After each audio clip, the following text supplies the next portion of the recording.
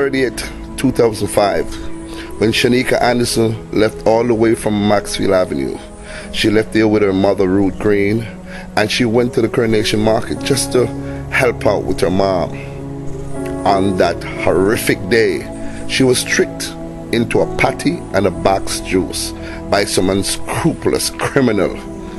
This unscrupulous criminal took poor little Shanika Anderson all the way to Raytown, where he sexually assaulted her.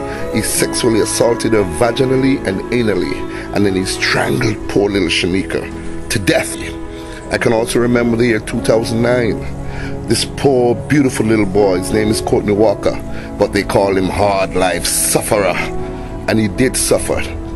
On the 20th of March 2009, his mother went to river, and while his mother was at the river, she said, "I'm out of soap, little Courtney." And being the hard-working little boy that he was, he didn't hesitate. He said, "Of course, mommy," and he ran on the way to his house. On the way to his house, he said, "I'm not going to take the main road, I'm going to take this little shortcut." And he probably bumped into something that he should not have seen. And two grown men sexually assaulted this little 9-year-old boy. They sexually assaulted this little 9-year-old boy and they stabbed him over 57 times. I went to the spot where his body lay.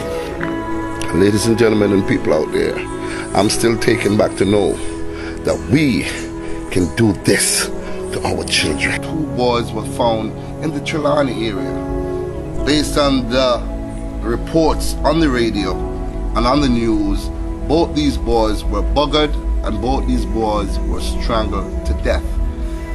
It's very, very disturbing for me. How can a father molest a 6-year-old, ladies and gentlemen? Look at me, look at my face, I'm dead serious. How can a father molest his own child if this is true? It was alleged, ladies and gentlemen, that this was Monday afternoon, somewhere in St. Andrew, when a father and a mother had a domestic dispute. The woman was beaten with a 2x4, and later on, her little 6-year-old, I don't know if it's a little boy or a little girl, was found bleeding profusely from his anus. Today I'm very sad because we have lost a very, very, very beautiful little boy. His name is Lyndon Madison. He was only 11 months, 3 weeks, and 2 days old.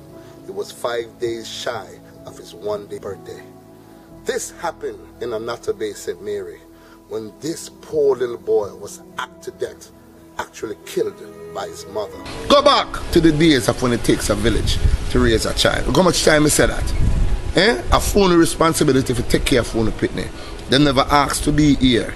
You put them here. So you must take care of them, my brethren. Me upset, Rasta. Fireborn upon a child. Molester.